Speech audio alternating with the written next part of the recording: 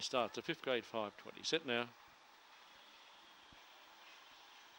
Coringa Pete, he's a picture begun well, and so too on the centre of the track was Gary Jack, but this one going fast on the inside now. Coringa Pete got a little bit wide there. Up on his outside, Jake Bale, and going forward, He Will Reign. Midfield, Girl Dodo. A long way back on the inside then was Gary Jack, so too. Towards the tail of the field then was Zillman Storm, Jetstorm, Gentwell backer. He's a picture, and drifting right back was Jake Bale, but Coringa Pete, he's in one race. He's a minute in front of the turner. Gary Jack and Girl Dodo run on, and so too was He Will Reign, but it's all Coringa Pete will come away and beat Gary Jack.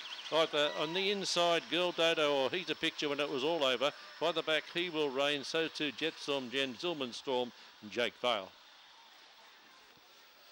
You'll find the red Coringa Pete for Glenn Northfield, training for Mitch. Black Dog by Black Framed out of Coringa Squirt, trained by Glenn for Mitch Northfield. Ran the 30 and 4 mark, 4:53 and 15:29, the early splits. And he's been a bit of a warrior.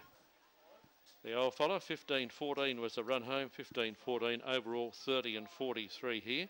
So his run home was much better than the middle section, 4:53 the first.